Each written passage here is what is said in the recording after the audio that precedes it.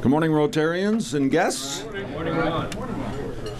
Merry Christmas to everybody.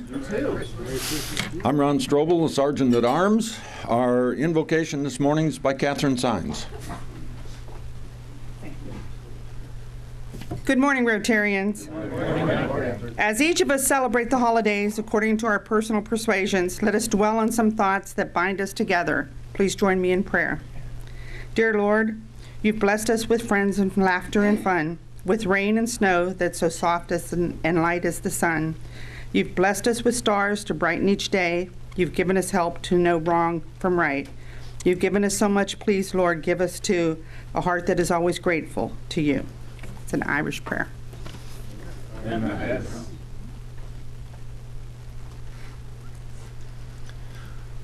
Please join me in the four-way test and first the Pledge of Allegiance and then the four-way test. I pledge allegiance to the flag of the United States of America and to the republic for which it stands, one nation, under God, indivisible, with liberty and justice for all. Four-way test of the things we think, say, and do. First, is it the truth? Second, is it fair to all concerned? Third, will it build goodwill and better friendships? And fourth, will it be beneficial to all concerned?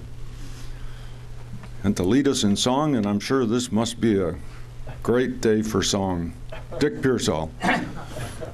I counted on Jim Field to be here and putting the words up to White Christmas. You think we know well enough to do it? Yeah, I'm going to assume that. Well, I'm dreaming of a white Christmas, just like the ones I used to know, where the treetops glisten and children listen to hear sleigh bells in the snow. You know, I'm dreaming of a white Christmas. With every Christmas card I write. Coming back now. May your days be merry and bright. Here it comes. And may all your Christmases be white. We wish you a Merry Christmas. We wish you a Merry Christmas. We wish you a Merry Christmas. Happy New Year. Again. We wish you a Merry Christmas. We wish you a Merry Christmas. We wish you a big ending and a Happy New Year. You did pretty well. Merry Christmas. Good luck on that white Christmas with 60-degree weather. And our president-elect, David Basil. Irving Berlin, 1940. Thank you, Ron. Good morning, Rotarians. And welcome to Christmas in April, right? Two guests. Dick Pearsall has a guest, if you'd like to introduce him, and George Smuts, if you'd like to introduce your guest. My guest is Mike Swain, and he's the prospective member. Hey. And George? My guest is my daughter, Danielle Schmutz, and she's not a prospective member. She's up from Washington, D.C. Welcome, Danielle. Welcome, Mike. Just a quick note, a little bit of a sad piece of news. Some of you may remember Bob Gold, who was a member of our club for many years. Bob passed away a couple of weeks ago. I just found out this morning. So keep his family in our thoughts and prayers if we would. Today's 3-minute Rotarian, Ed Sogan. All right, here we go. Okay. Born in Cleveland, raised in Maple Heights, went on to Heidelberg University, Fountain of All Knowledge. At one point in time, we did rival Westminster with 3 members that were Heidelberg alumni. We have, I met Mary at Heidelberg sophomore year.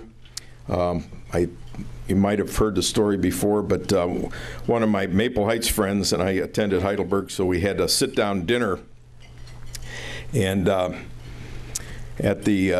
we had 4 girls and 4 guys at each table. And my freshman year, Tony, my buddy, said I was going to be a priest, so I would say the grace before the meal. So when I asked Mary out, she thought I was leaving the priesthood.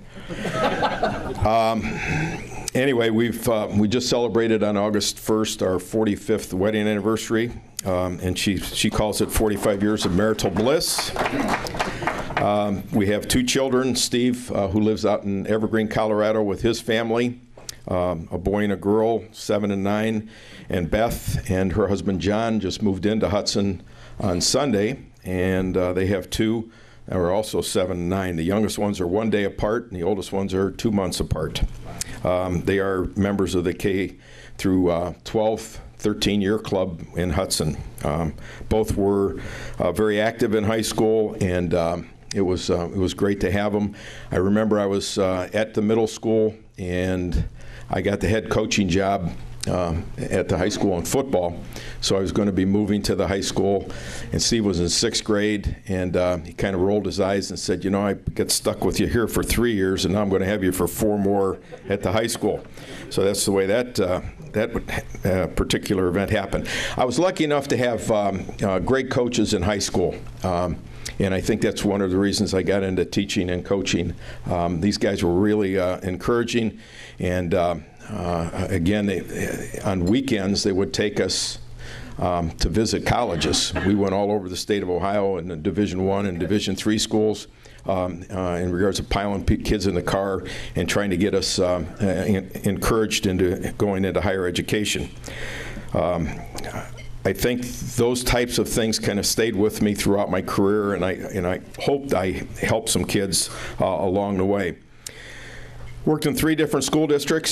Started off in Maple Heights for 6 years, went out to Portage County to Southeast, which was a great experience, and then got the job in Hudson and was there for 26 years. So I had 35 years in teaching, and the last 10 as the athletic director. I was the head football coach and head track coach at points in time during my career at Hudson. Ended up retiring in 2004, and as most of you know that are retired, it is very hard work being retired. And Sharon Lowe always tried to get me to, come to Rotary and join the Rotary. I just couldn't do it during the course of my work day when I was teaching and coaching and athletic director responsibilities. So Jim Hackney invited me to come after I retired, and I'm very happy to be a member of our Rotary group. I think the biggest thing is, when I first got to town, a bunch of us, and Jim Young was in the JCs. There were a whole bunch of great young guys that were moved into the community about the same time, and we did a lot of really good things, and it kind of got that community spirit going. I like the idea of the teamwork that's involved in our Rotary group with Ron and the Gala committee. I mean, this is not a 1-month deal. This is 12 months a year preparing for this. Tom and Larry with the Rose Sale, our work with the students in service learning, Santa on the Green, our Boy Scout and Girl Scout commitments and those types of things. I think we give back to the community, and that's the thing that really impresses me. Just a couple stories about football. We were never the biggest and the strongest when I was coaching, but we were always the smartest. And we had, several games that kind of stand out. One of them was when Wadsworth, we're back in the Suburban League now, when Wadsworth joined the Suburban League, we played them for the first time. They had linebackers that looked like they could be playing in the MAC. They were 6'2", about 230 pounds. I had one that was 5'9" and 145, and we were, horribly mismatched physically. But our kids just did a great job, and in a particular game in that first year, we had a quarterback named Jeff McLean, who's an oral surgeon now in Pittsburgh, and he married Carrie Grace, Joanne and Jack Grace's daughter. But anyway, they were driving down the field late in the game. They were on the 7-yard line. It was 4th down and goal to goal, and instead of kicking a field goal, which would kind of seal the victory, they decided to go for it and try to score the touchdown. We stopped them. We had 1:20 to go 93 yards. Jeff McLean led them down the field. Eric Paramisi catches a ball on his backside in the end zone as time is running out. Those are types of things that'll stay with me forever. It's not just those two guys, but it was the linemen and everybody else coming together as a team to provide that victory. Another game that kind of stands out, we were playing one of our rivals in the league. Last game of the year, my son's junior year, and this was Revere. They beat us 42-0. They kept their first team in the whole game. They were going to the playoffs. I believe that year they ended up second in the state in the playoffs. We weren't real happy because we were trying to sub all our guys in, especially the seniors, and get them playing time. They were well ahead. The game was, never in doubt because of the talent that they had. And so during the off season, one of the things I put up on the in the weight room was "Don't get mad, get even." So the kids lifted all year. We played them again in the last game of the year, my son's senior year. At the middle of the 4th quarter, we blocked a field goal. The team almost, poured onto the field, and it's a 15-yard. We got to get them back on the sideline. They were all fired up. We ended up beating them 10-7. And it was one of those types of things that kind of stays with you a little bit. Again, they were better athletically than we were, but we were a better team, and that's the type of thing that kind of stays with me. A lot of different coaching type things that you think about, but it's not where you start off, it's where you finish. And this is a great group, and I'm proud to be a member. Merry Christmas.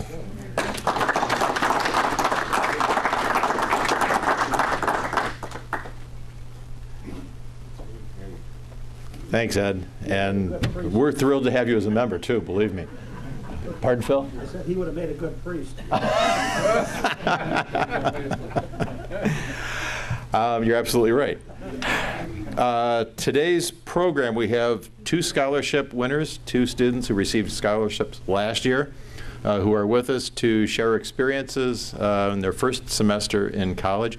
The 2 other scholarship winners, I'm told, will visit the club on January 6th and fill us in on their experiences at that time. So, program, Dan Williams, turn it over to you, and Catherine.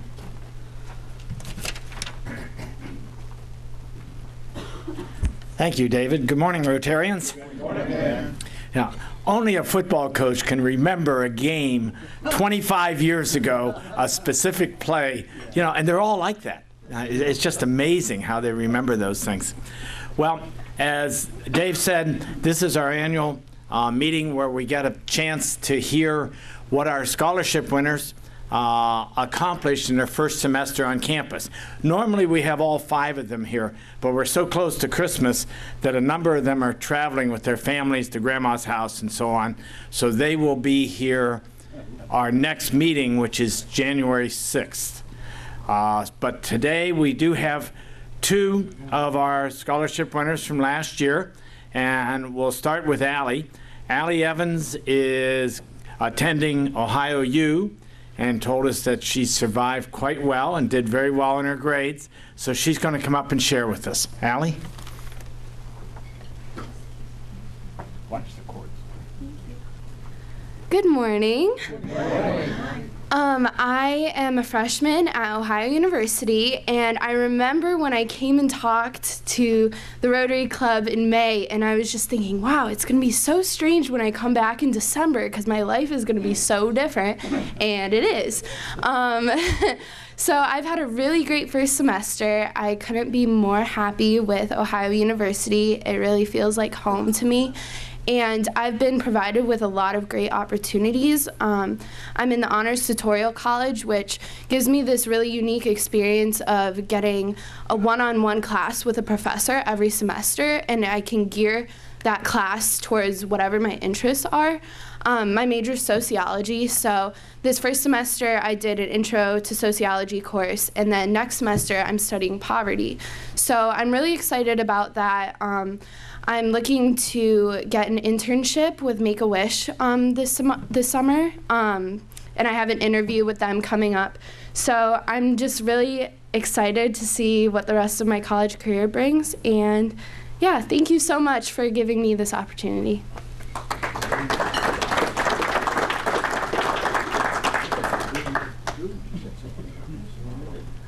It's really fun to see the students come back, and most of them show how well prepared Hudson High School had them for their first year in college. That says something. I don't think Phil Herman's here this morning, but it really says something about our schools. Our second recipient is Ashley Golf, and she, much to Tom's dismay, is attending Miami U. So, Ashley.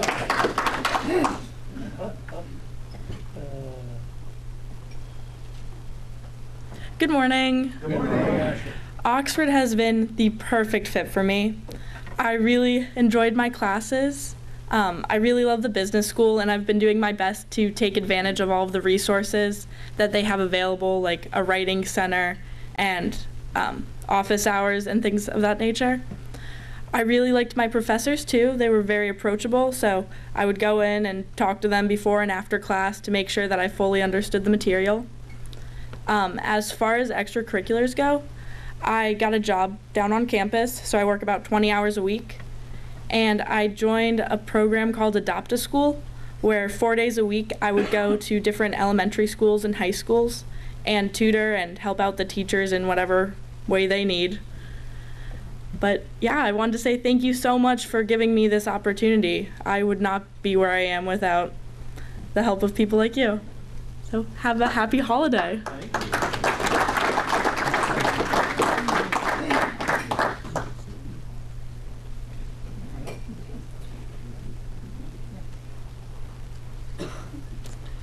Okay, it's a short program today because we thought you'd enjoy Christmas. Both of our scholarship recipients, I've been reminded, are alumni of the Service Learning Program. So it shows what Lanny Bonner's doing in that program. So we'll have the other 3 recipients January 6th. Have a great Christmas, everybody.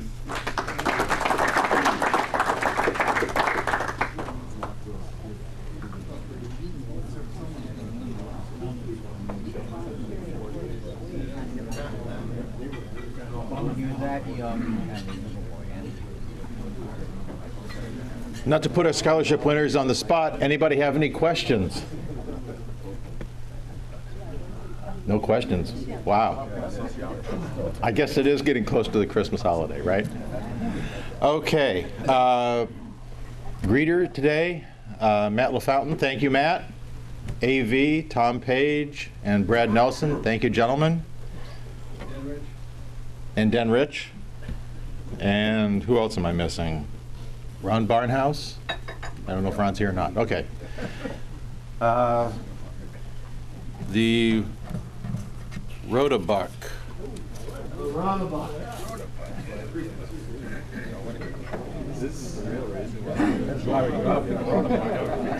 don't care about the program. I love when I take it off the top.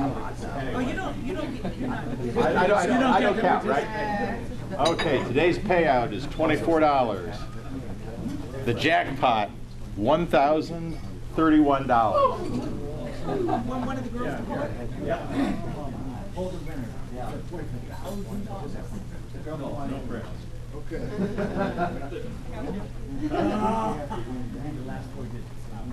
The last 4 digits are 3813. Oh. No. 3813. 3813. Oh, yeah. Woo! You didn't get that black ball. Black ball. Yeah, I do. Because I never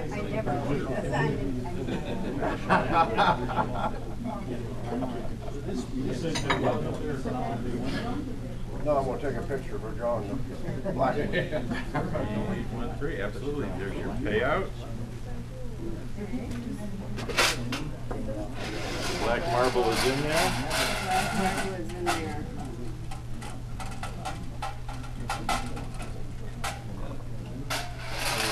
No.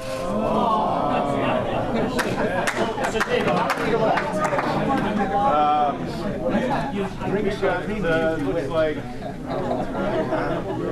we've got about 14 marbles left, plus the black. 14 plus the black. Okay, just a reminder, there is no club meeting next week. The next meeting will be January 6th. Again, Merry Christmas, Happy Holidays. If you're traveling, please travel safely, and we'll see everybody in 2016. Good morning.